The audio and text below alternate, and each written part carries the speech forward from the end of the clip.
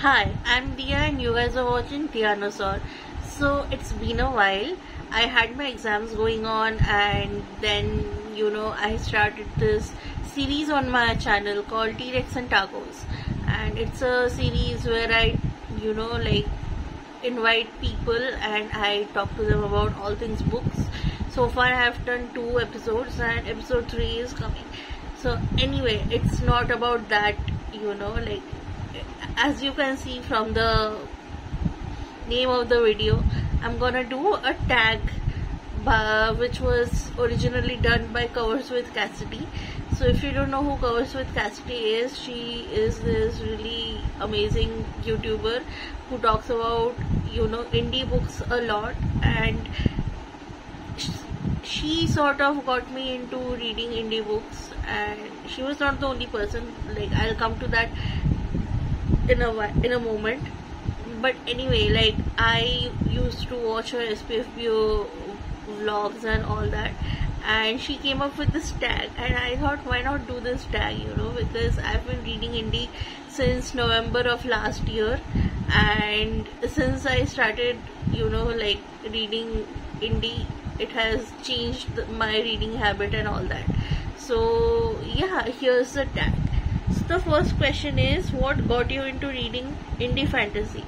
2 things happened. So firstly, I read Sword of Kaigen earlier that year and I absolutely loved it. And if you don't know, Sword of Kaigen was the winner of the 3rd or the 4th SPFBO competition. If I might be wrong about that, but it was a winner. And I was like, if that book can be indie, like if indie book can be that good, so maybe I'll find something similar in this batch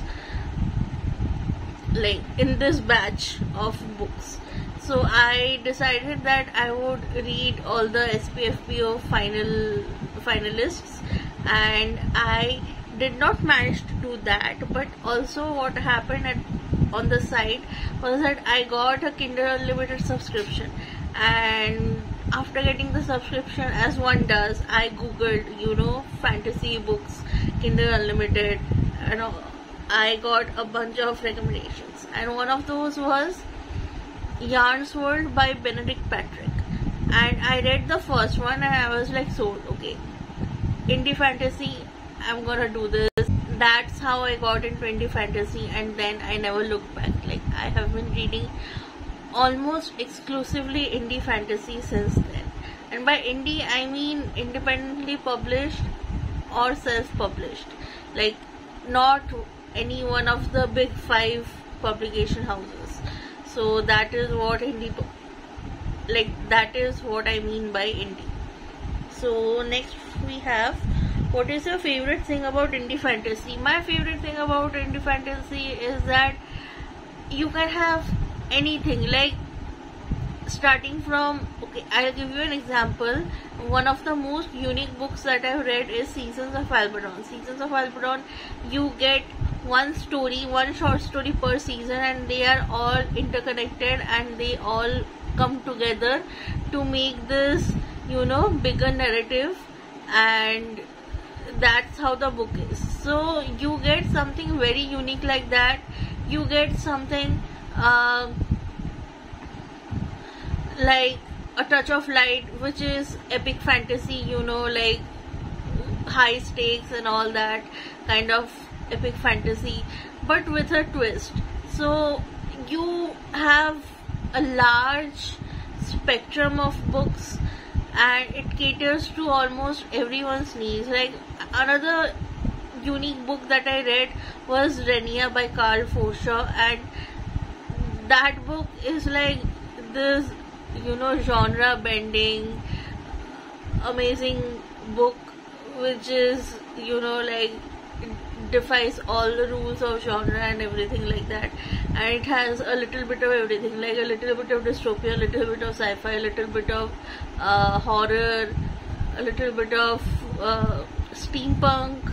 So you want something, chances are that in indie fantasy you will have that already present in the market. So that is what I love about indie fantasy, is that it's this wide variety of things and it caters to everyone's needs. So that is what I love about indie fantasy. The next question is, what is your favorite indie fantasy book or series? A lot. So firstly, Seasons of Albaton, that is one of my favorites. They mostly come out at night by Benedict Patrick, that is another of my favorite. Renia by Carl Forshaw is another. Then A Quiet Vengeance by Tim Hardy is another, which I have covered previously in my videos. And The Lost Sentinel by Emma L. Adams, it's a very, very fun book. And what else? So recently I have read The Sparrow and the Oak Tree, and that is gonna be one of my favorite fantasy romances. And I don't like romance, but I really loved this book. So, you know, like there are so many, I can list at least 10 books that are my favorite. So yeah. Then we have, what is one high priority indie fantasy on your TBR? Brotherhood of the Eagle by Tim Hardy. That is one of my most, that is a high priority series on my list. And also the rest of the Yarns World books.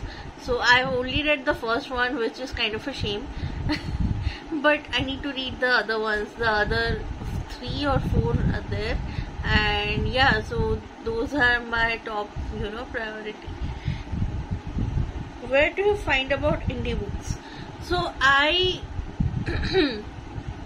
there are a couple of places.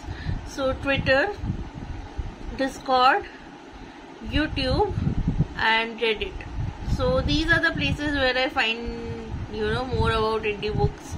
Authors are on Twitter, and also SPFBA competition and BBNYA competition. So these are the places where I find about indie books. So authors are on Twitter, so you get to see what they are coming up with and all that on Twitter. Discord, there is this server called India Code server, and there they have a lot of authors who talk about their work and all that. YouTubers, you have Cassidy, you have Dominish Books, you have Melnor Reads, and who else? Fazila. So you have all these people who talk about indie books. So that's that. And Reddit also is there, where you can find Kindle Unlimited books and all that. So yeah. Then we have an indie fantasy you would recommend to someone just starting to read indie. Okay, that's interesting. Just starting to read indie, I would firstly ask them what kind of, because indie fantasy is not a monolith, it's very diverse. So I would firstly ask them what kind of book they read, and then I would suggest something that will suit their taste. But one book that I will recommend to everyone, like regardless of their preferences and all that, is Seasons of Albaton. Like, that book is short. That book is something that has, like, the 4 stories, you have themes of family, you have themes of loss, you have themes of grief and themes of change. So these themes are very universal, at least I feel like that, and these will pull at your heartstrings no matter what kind of books you want to read. So Seasons of Albaton. Next we have your favorite indie fantasy cover. Ooh. I mean, indie fantasy, you have great covers and you have not so great covers, and the great covers can be really great. So Renia has a great cover. I have the book. I can show you the cover, like what it looks like, the physical copy, but I'm too lazy to get that. So I'll put up a picture over here. So Renia has a great cover.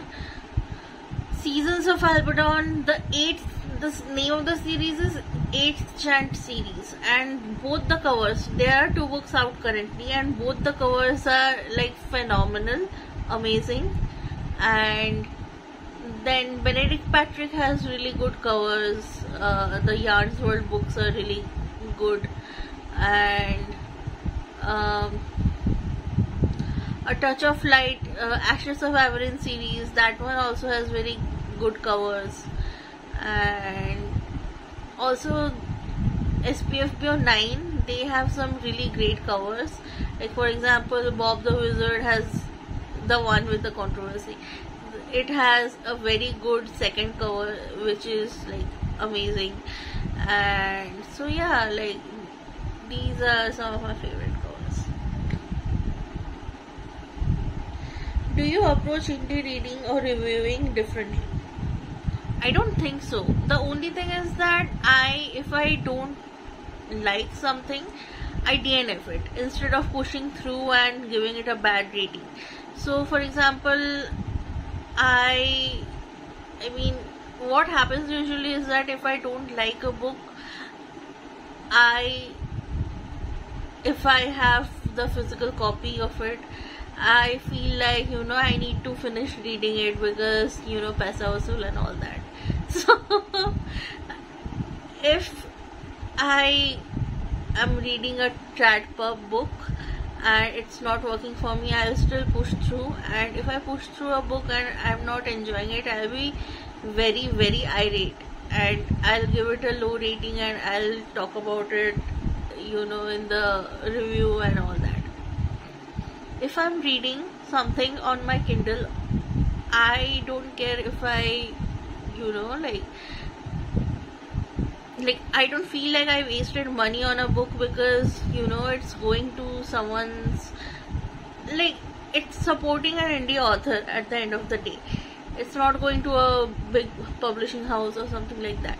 So, if I don't jive with the book, I don't keep on reading it, I DNF it. And I don't rate my DNFs. So, like indie books on Goodreads, they already have such like few ratings, like 10 or 20 people have rated the book or something like that. So if I rate a book 2-star or 1-star, it's gonna bring down the rating a lot.